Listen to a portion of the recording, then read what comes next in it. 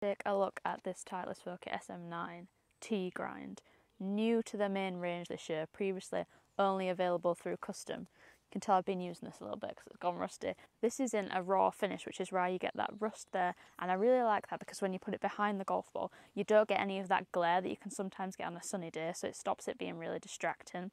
Now, this is the low bounce design, so it's really great for people who play in firm conditions. And if you play in links golf, you'll see a lot of players maybe put this in around the time of the Open. I like it because it's really versatile, so if you want to add loft, take loft off, you can play a lot of different shots with this without kind of the sole being in the way. So if we put this down, you can really open it up and that leading edge doesn't sit up at all. It is very sharp, so if you're someone who digs, be careful, might not be the best option, but if you're someone who likes to play loads of different shots and manipulate your loft, this is the perfect option because you really can play off any lie and play any shot with this.